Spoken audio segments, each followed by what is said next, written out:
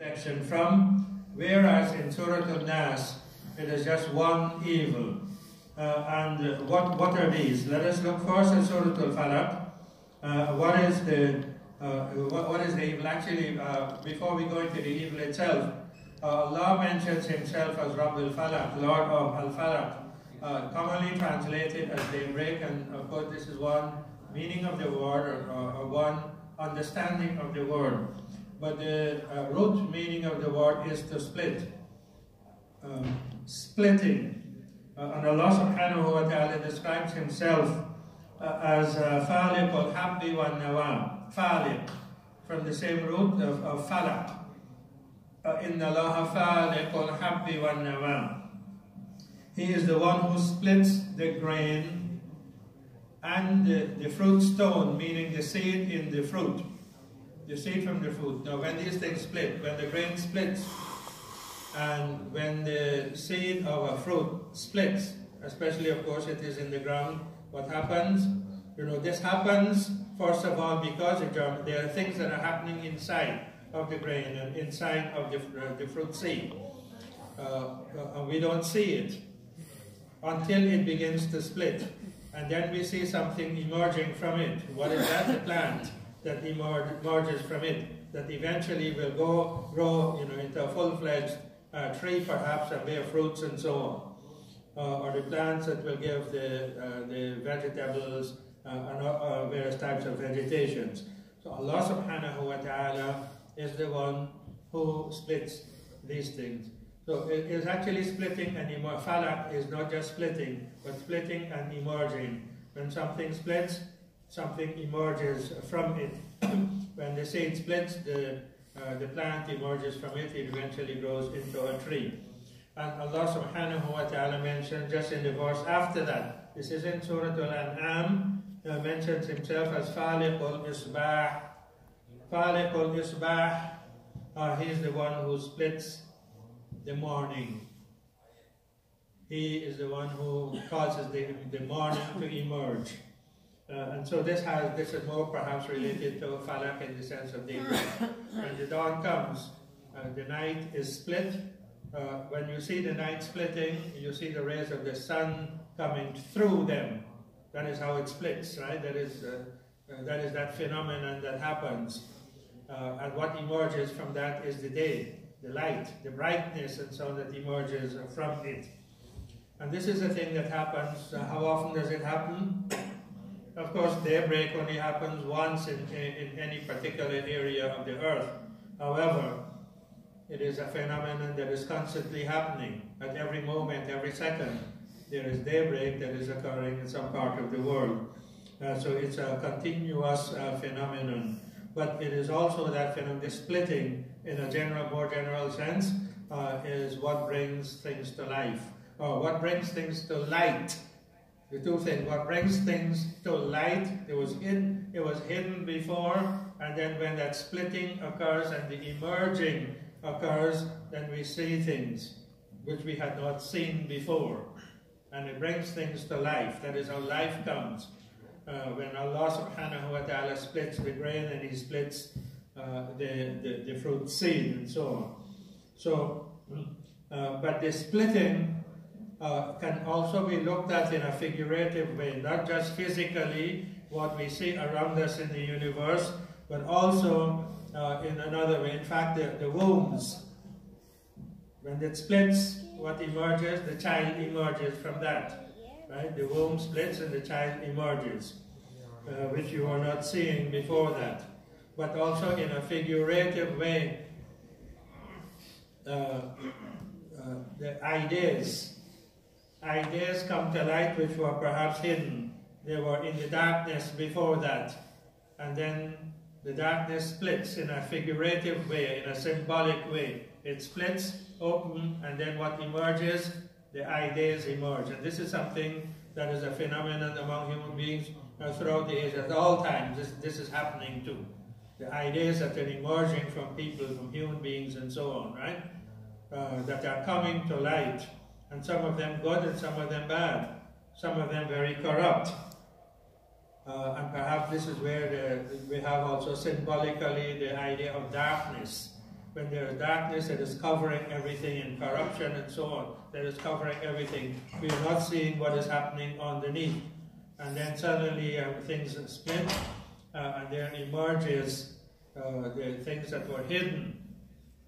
These things come to light now, and perhaps they influence the society so greatly, things begin to change.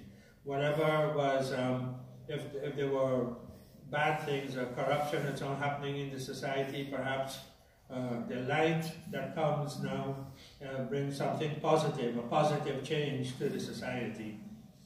And I think you're seeing this phenomenon now, and for the last few years, what has been happening in the Middle East, the corruption that has been there, the suppression, the dictatorship and so on, the suppression of the people and so on. And what is coming to light now is something that did not start now, started years ago, and has germinated to this extent where now it is coming out into the open. Started to come out a few years ago, and then it is coming out again with another force, right? What is happening in Iraq, in Lebanon, and so on.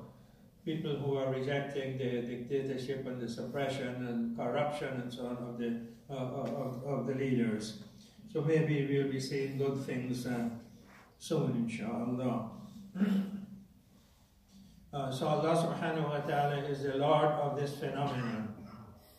And after that, Allah mentions in the surah the various evils or sources of evil, including, first of all, generally, min sharri ma khalaq, that is general, from the evil of what He has created.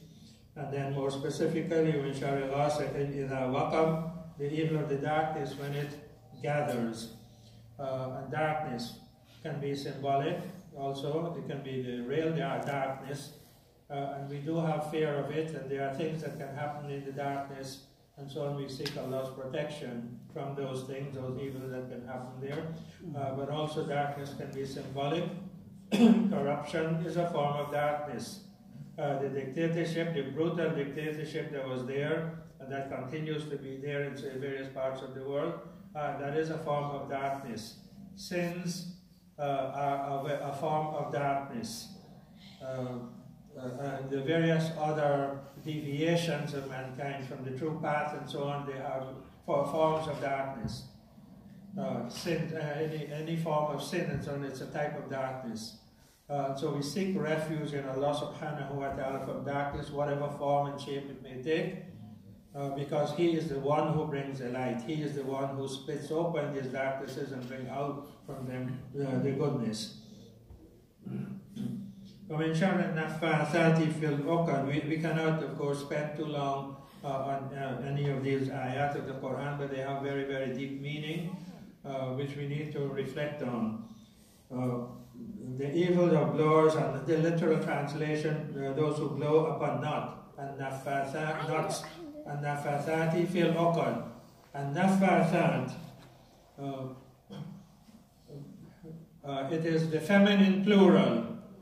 So usually Mufassirin have explained it to mean the women who do sorcery or who do black magic and so on, right? The witches, who we call witches. So from the evil of the conjuring witches and the way that they used to do black magic in those days, in the days of their Prophet sallallahu alaihi wasallam in the Arabian Peninsula, is that perhaps they would tie knots and they would blow upon them to cause a harmful effect upon people. And this was done against the Prophet ﷺ himself, as reported by a Jew. But is this ayah only talking about, first of all, women, and only talking about black magic? First of all, the feminine plural does not only refer to females, does not necessarily refer to females. In the Arabic language, the feminine plural is used for other things also, not just human beings who are females, but for things also, other things. So it can refer to nafs. Nafs meaning the self or soul, and the plural, nufus, and so you can have, you can use a feminine plural pronoun to refer to that. And nufus and nafathat, the souls are individuals who practice these things, and blowing upon nuts, who practice witchcraft. Jama'ah, the word jama'ah means a group of people, and the plural also jama'at. And the adjective can be used, this adjective can be used to refer to that also.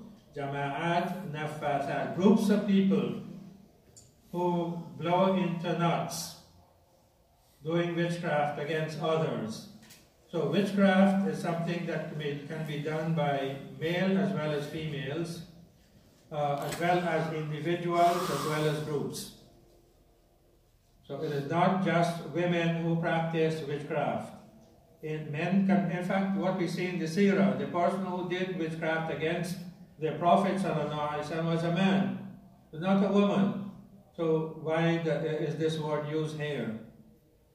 Because it is perhaps referring to individuals, any individual, nufus, who does this act, whether male or female, or even groups of people if they come together to do this act against others. So that is one thing that we need to look at and we need to understand. Not women, in fact, most of the people perhaps who practice the black arts are men and not women. So why is the feminine plural used? Is not referring to women alone, it is referring to anyone, right, who practices it. So that is one thing.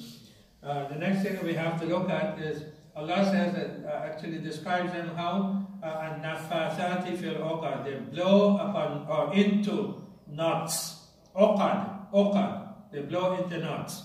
So most of the Mufassirin have given us the description of how they practice the black arts by tying knots and blowing into them. But is that the only meaning that we get from it? No, that is not the only meaning. The word uqad, knots, is the plural of the word uqda. Uqda is the singular, a knot. And this word is used in other places of the Quran, and so when we look at other parts of the Quran, we can perhaps have a better understanding of how it is used here. How is the word uqda used? Not just physical knots that you may tie in a piece of cloth or so, or on a rope or so, right? Not only those kind of knots. Musa alayhi salam, when Allah said, you made him a prophet and he made dua to Allah, he said, وَحْلُلْ عُقْدَةً مِّن لِسَانِي. وَحْلُلْ عُقْدَةً مِّن لِسَانِي. What's the meaning of that? Loosen a knot from my tongue. That is not a physical knot, right? Something tied physically on his tongue. No, it is not referring to that. What he is talking about is his inability to express himself, right? That's a knot that he had. And even in English we say that if a person cannot express himself well, he has a knot on his tongue. Right? He cannot express himself well. He has a knot. His tongue is tied. His tongue is tied. That's how we say it, right? So this is not a physical knot. It's in a figurative way of speaking. There's a knot in my tongue. And that means also a complication. Uqda can refer to a complication, a difficulty. And do we have all sorts of different difficulties? Yes, we have all sorts of difficulties. If you encounter a difficulty in your job, you're trying to do your job, you can refer to that as uqda. You know, I've reached this knot here, I cannot untie. You know, I cannot solve this problem. This is a problem I cannot solve. Right? To refer to problems as uqad, as knots. And we encounter that all the time in our lives, right? So whether it's in our job or in various situations, even in our relationship with one another, relationships are also uqda. They are ties that we have with one another, knots that we have with one another. And when there are complications in that relationship, it is another kind of tie, a knot, a complication in the relationship. So the relationship itself can be called uqda between two individuals. Allah says, uqdatun nikah, the tie of what? Of marriage, right? So husband and wife have that tie with them. That's a good tie, something positive. But when problems start to occur in it, those problems can also be referred to as uqad, right? Uqda, knots, complications arising in our relationship. And so, what about this blowing upon knots? If you look at knots in all of these different senses, and I'm not saying anything out of the Quran, this is how Allah uses the word uqda in the Quran itself, right? And here in this ayah it says, "An-nafathat fil uqad," those who blow upon knots. And if you look at the word knots figuratively, people blowing upon knots, that can also be the entire phrase. It can be figurative too. Not that there's a real knot and they're actually blowing with their mouths on that knot, like how those who practice witchcraft might be doing. But somebody who blows into a relationship, if there's a good relationship, husband-wife relationship, which is supposed to be good, right? And somebody comes and blows into that relationship, what is he doing? He's trying to split them apart, right? He's creating problems for them. So in a figurative way, we say he's blowing into that relationship, into that knot.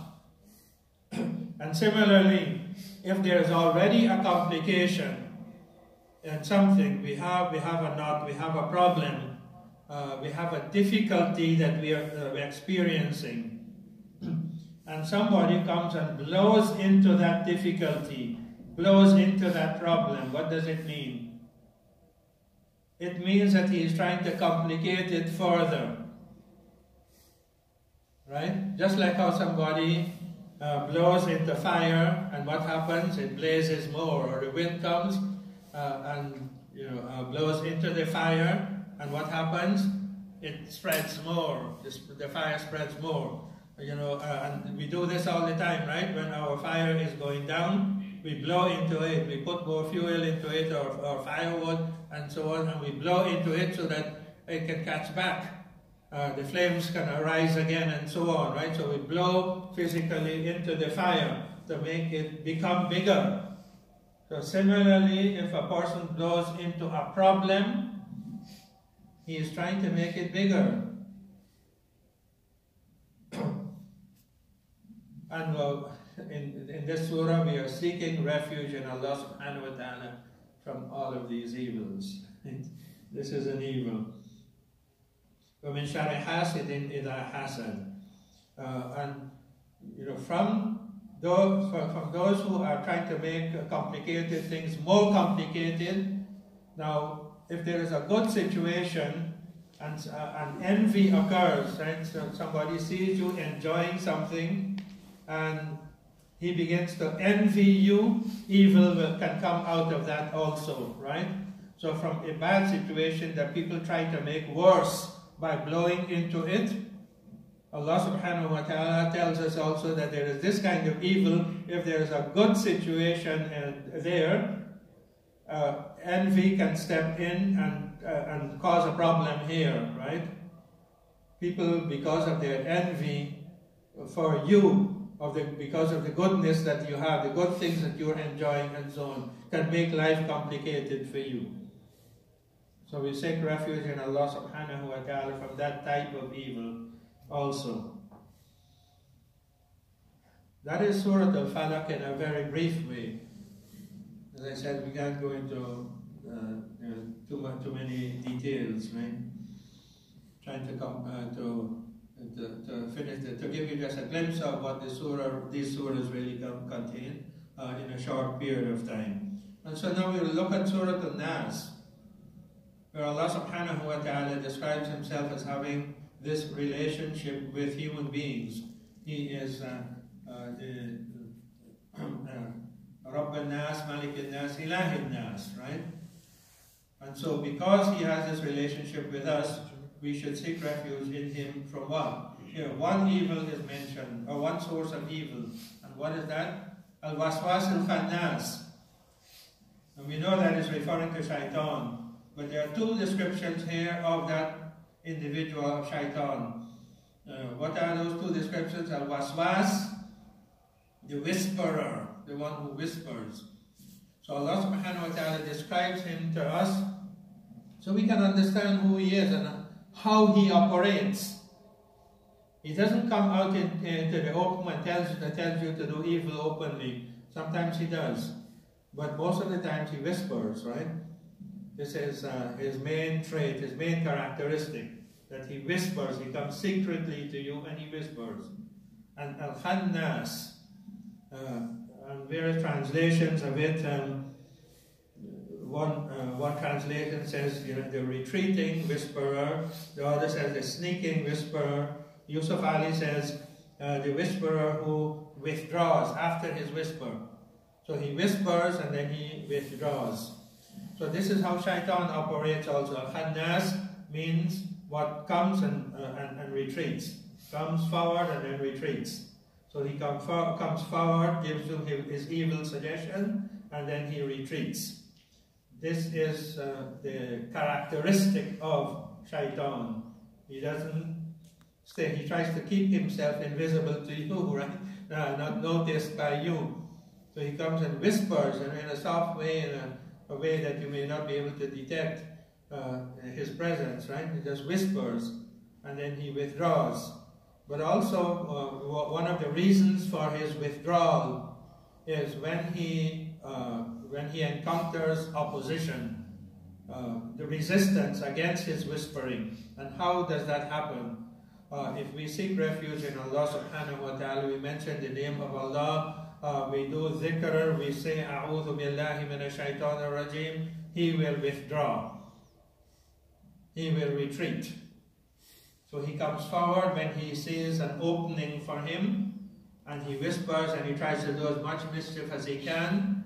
But when he encounters resistance, and especially by the dhikr of Allah subhanahu wa ta'ala, he retreats. So he comes forward and he retreats. So he is al-waswas al-khannas, the whisperer who retreats whenever he encounters a difficulty. He doesn't stay. And there's a hadith that illustrates this in a very nice way. It says that shaitan comes, he's whispering to you and so on. When the adhan is called, the adhan is dhikr, right? So when the adhan is called, he runs away as far as he can, so he can't hear the adhan again. He runs away very far. But when the adhan is finished, walahu durat, and he is farting, to use this term, right? He is passing wind when he runs away from the adhan. He is passing wind. This is how much he hates the adhan and the dhikr of Allah subhanahu wa ta'ala. But when the adhan is finished, he comes back. And when you are in your salah, he tries to disturb you in your salah and so on. So it's a very appropriate description of who shaitan is. He runs away when there is the dhikr, he retreats, and when you stop doing the dhikr, he comes back to you and tries to get you to think of all sorts of things other than your salah. So we are seeking refuge in Allah subhanahu wa ta'ala, who is our sole protector, the one whom we ask for refuge and so on from this evil personality. Now Allah subhanahu wa ta'ala in this surah also makes it plain to us that the shaitan is not just from the jinns, but he is also from human beings. Min al-jinnati wan nas. Min al-jinnati wan nas. Jinns as well as human beings. So we should not think that this kind of whispering will not come from human beings. The whispering and suggesting of evil comes from human beings. Now, in our society here today, what is it, things that we are battling with? We as Muslims, there are things that we are battling with. And our children are exposed to, and especially when they go into high school, and when they go into college, and they go into the workplaces and so on, and they're interacting with others in the society, they will encounter what situations they encounter. Attacks on our aqidah. There's a lot of atheism that is widespread in the society today, and they will feel that pressure on them. The attacks of atheism or the atheists. There is Christian evangelism. Christians who are all, coming with their false doctrines and so on, trying to attract people to themselves. And there are things like Satanism. Satanism is the worship of Satan, which is prevalent in this society. People who actually worship Satan. And on colleges and so on, they are inviting people, they are inviting other students to join them, to join their ranks. And there is what you call hedonism. Hedonism. What is hedonism? It is pleasure seeking. Pleasure seeking. And you find a lot of that on campus also, on the university campuses, the colleges. And there are those who will invite their friends and their colleagues in the classes and so on, they will invite them to come just for the pleasure of it, just for pleasure. And all of these, what they call, the Greek fraternities, they have been, in recent times, they have been found guilty of doing all sorts of corrupt things, that many of them have been closed down in various university campuses. They have been closed down because of the corrupt things that they have been doing. So pleasure, whether and that includes, lesbianism and homosexuality and all the various forms and so on, all sorts of corruption, right? People who are actively inviting others to join their group in these matters and just to enjoy life like that in these corrupt pleasures. Right?